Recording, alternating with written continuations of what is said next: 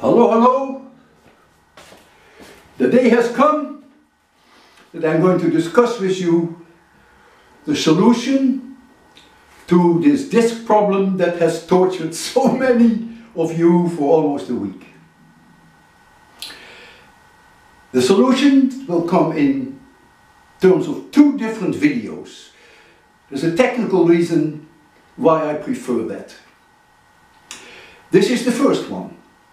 And it is a must that you watch this one first before you dive into the second one.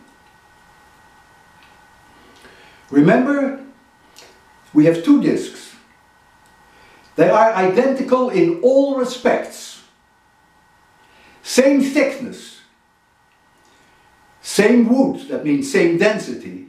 The only difference is one disk 1, radius 1, and the other disk 2, radius 2.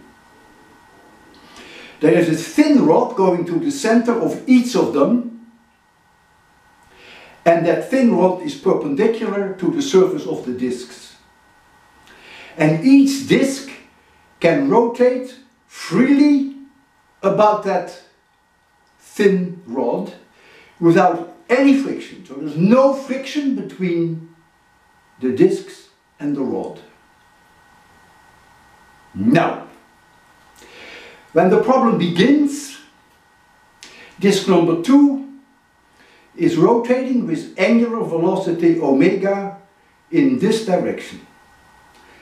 That is for you counterclockwise. And disk number 1 is standing still. Now, I will hold the two rods at all moments in time, parallel to each other and at the same distance from the floor. You will see that's going to be important. And now I bring the two rods closer and closer together until they touch. And the friction coefficient between the two disks is mu. Clearly, the circumferential speed of disk number 2 is omega R2. And the circumferential speed of disk 1 is 0. So, disk number 2 will slide, so to speak, over the surface of 1 which stands still. So, there will be a frictional force. And the frictional force is mu, friction coefficient, times the normal force. And the normal force is the one that I provide when I push them against each other. If the normal force is high, then the frictional force will be high. If the normal force is low, the frictional force will be low. But the frictional force on both disks in magnitude is exactly the same. Think of Newton's third law. The frictional force on disk number 1 is upwards, because since disk number 2 is rotating in this direction, this disk number 1 will start to rotate in this direction. So disk number 1 will start to rotate clockwise. So the force on disk number 1 is up. What do you think I have to do to prevent that disk from going up? Right. I have to exert a force on its own rod downwards. Now, how about disk 2? Well, the force on disk 1 is up. Therefore, the frictional force on disk 2 is down. That's why it will spin down. Disk 2 will spin down and disk 1 will spin up. But if the force on disk 2 is down, this rod wants to go down. Walter Lewin prevents that from happening. So therefore I apply a force upwards. So when the system tends to do this, I prevent that from happening, and I mentioned that very clearly in the video in which I described the problem. I prevent this from happening, and I hold at all moments in time the rods parallel to each other and at the same distance to the floor. Now,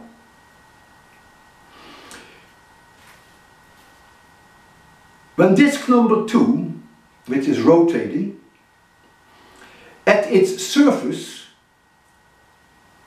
at its circumference I should say, not surface, at its circumference, the speed is omega r2. I hope you can do your homework on that. If it's rotating with angular velocity omega and its radius is r2, the circumference everywhere has a speed omega 2 r2. Omega r2, not omega 2. Everywhere the speed is omega r2. Now, the speed at the circumference of disk 1 is 0.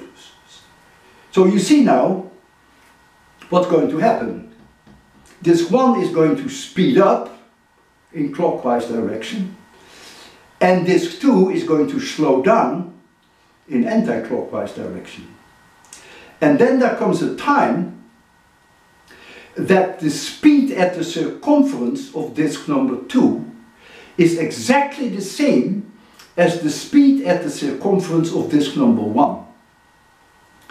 And when that happens, there is no longer any differential speed between the two surfaces. So that means the friction becomes 0. Remember, the frictional force is only mu times the normal force if there is motion, relative motion.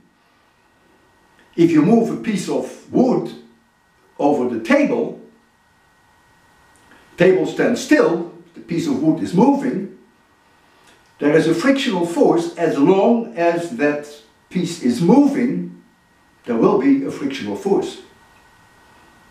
The moment that I take my hands off the piece of wood, just put it down on the table and do nothing, frictional force becomes 0. So, at the end phase then, when omega 1 is no longer changing, the angular velocity of disk is no longer changing, and that the angular velocity of disk number 2 is no longer changing, then the friction becomes 0.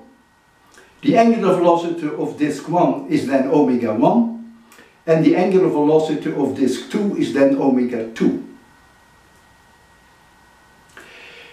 If there were any friction, if you really insist that there is still friction when I push them against each other, that would mean that there is an angular acceleration of some kind.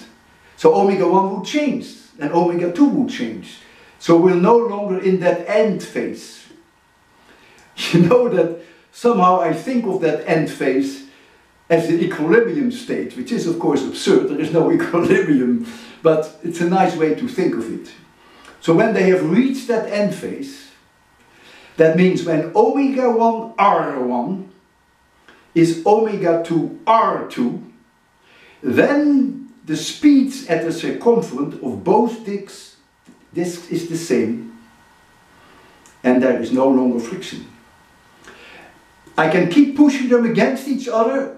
Omega 1 will remain omega 1, omega 2 will remain omega 2.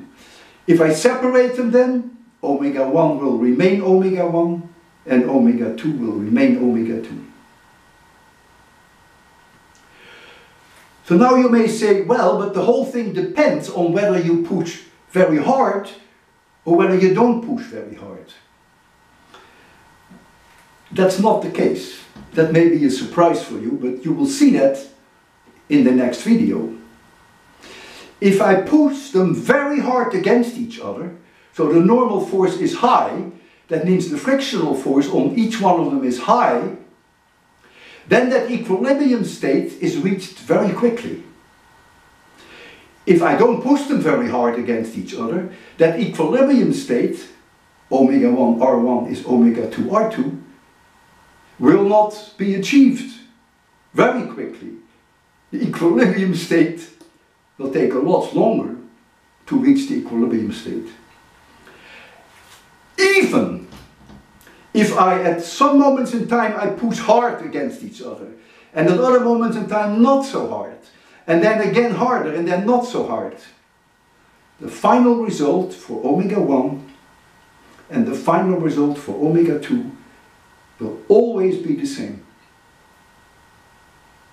You will see that in the next video. I asked you to tell me what omega 1 is, and I was very specific. I said, what is omega 1 in terms of R1, R2 and omega? I never used the symbol M1. I asked you what is omega 2 in terms of R1, R2 and omega. I never used the term M2. And the reason why that is not necessary, because since the disks have exactly the same thickness, M1 divided by M2 is R1 squared divided by R2 squared. So I got goose pimples. I saw so many solutions with M's all over the place. I think I've hit this introduction now. I've hit this introduction now hard enough. And so we will now go to the real physics, which is the math. Oh, by the way, there's something that I should stress.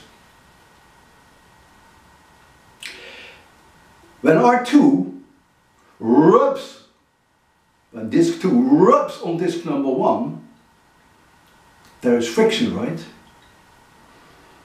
Well, if I push them hard enough, the heat that is produced by that friction may be so high, I may even smell smoke.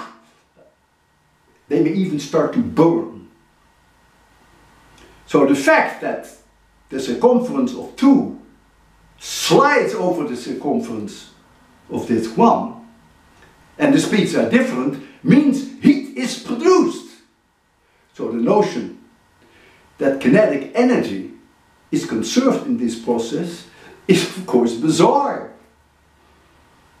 Heat is produced. How about angular momentum? Haha, it's not conserved either. Because I just explained to you that I have to exert all the time a force in this direction on disk 1 to prevent it from going up. And I have all the time, I have to exert a force upwards on disk number 2 to prevent it, to prevent it from going down. I have to exert an upward force on the rod of disk 2 and a downward force on the rod of disk 1. That means I have to exert a torque all the time like this. That means there is an external torque on the system. If there is an external torque, angular momentum is not conserved.